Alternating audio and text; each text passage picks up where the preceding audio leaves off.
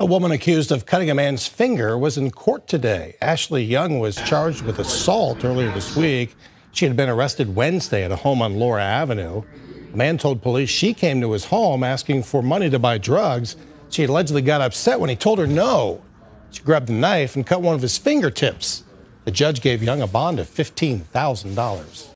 Hi everyone, I'm Lindsay Watson. Thanks for watching the WKBN 27 First News YouTube channel. If you want more video news, subscribe to our channel. And don't forget to download the WKBN 27 First News app for breaking news alerts.